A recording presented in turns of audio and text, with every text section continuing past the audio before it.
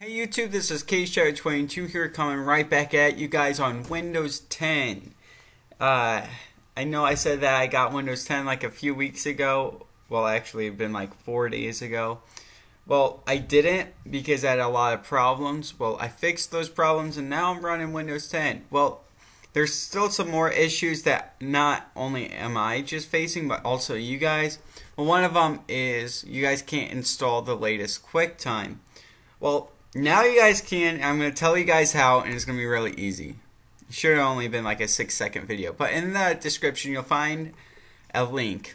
It'll be oldapps.com, and you're going to click it, and you're going to download QuickTime Player 7.7.6.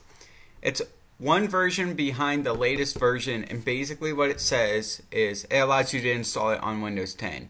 The newest version does not allow you to install on Windows 10.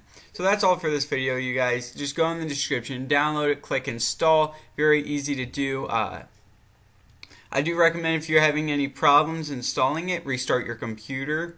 Then try to reinstall it. Any more questions, just shoot them down in the description. I'll see you guys in the next video. Please comment, rate, and subscribe.